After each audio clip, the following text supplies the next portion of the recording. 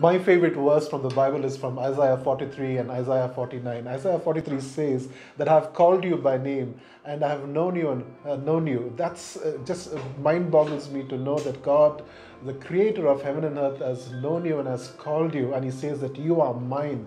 And Isaiah 49 says that I have engraved you in the palm of my hand. And that is absolutely amazing. And there's always a fear factor in our hearts, but to know that God is with us, it's a great comfort.